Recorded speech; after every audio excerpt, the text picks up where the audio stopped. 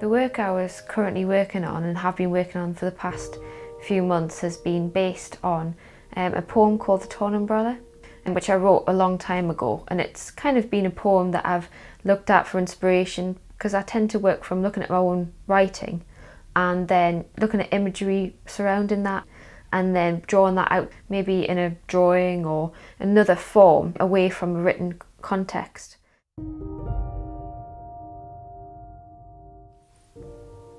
You'll see that I've created 3 dresses through the exhibition, or 3 pieces of work that are garments, and they were all inspired by the poem.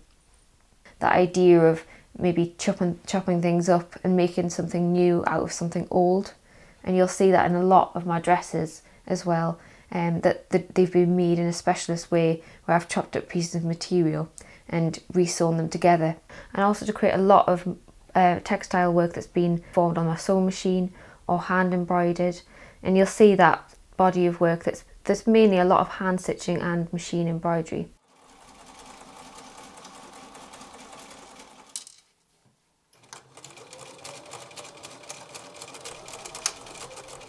I was always enjoyed painting and drawing as a child, and my mum and grandmother both enjoyed sewing, and we were all trying to get a needle in my hand, but it never quite happened. And then I did enjoy drawing in fine art. I was always brought a sketchbook on holiday and things like that for a hobby more than anything else.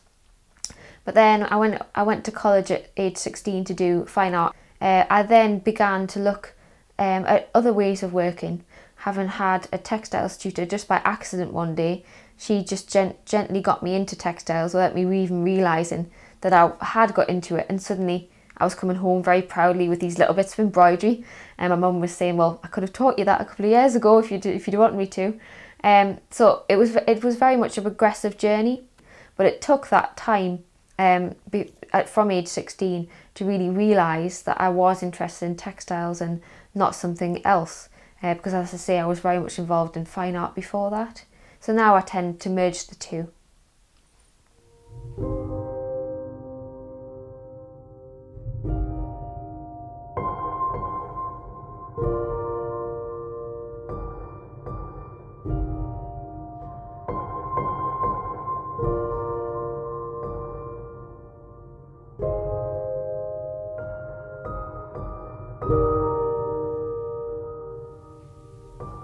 I use a lot of different processes, and they change within the years. As years have gone by and as I've become more experienced in textiles especially, my materials have changed, the ways of working have changed. So I use a lot of drawing based mediums in my work. For instance, I'll draw a lot of my designs out first and then create a textile piece, or I'll maybe do a painting of them. Watercolours I especially favour.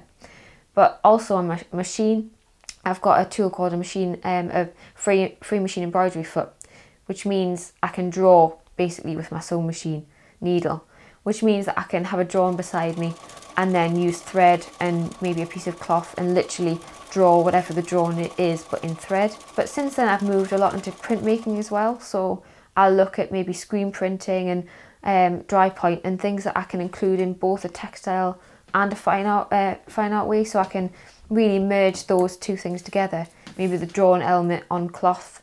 I use a special stuff called decolorant, which means I can paint or dye a piece of fabric any colour I like, and then I get my stencil of whatever design I'm using, put that down, screen print the design with the decolorant, and that bleaches out the pattern on the fabric. So you get a different effect altogether. So there's a lot of drawing and pattern based work, catching bits of material together, using a lot of vintage fabrics that have a lot of meaning. I don't particularly like to go out and buy just a piece of cotton that has no real history to it.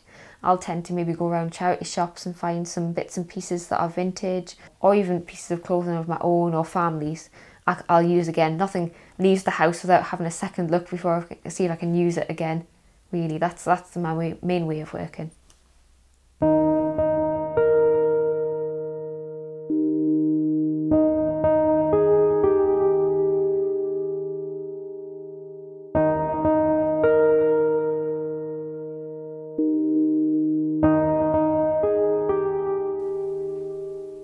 What inspires me is more to do with day-to-day life or life experiences, maybe looking in the past for things that have happened, but also a lot of family related things, maybe looking at old photographs of family members and maybe drawing from them or creating an embroidery in them, about them. So there's a lot to do with more personal resources than anything. I'm not someone who's very much inspired by nature, or I love nature, but it's not something that I go down that route as much. It's more to do with experiences and life really. And say maybe it can be anything that can inspire you, maybe going for a walk out or to a shopping centre even and seeing a particular design that I like, and then that might pop something into my head. I'll come back and create something or draw something or write something down. So it's generally to do with more life experiences. So again, it's a lot to do with memories, loss, and really putting those into my work as a positive thing rather than a negative thing really.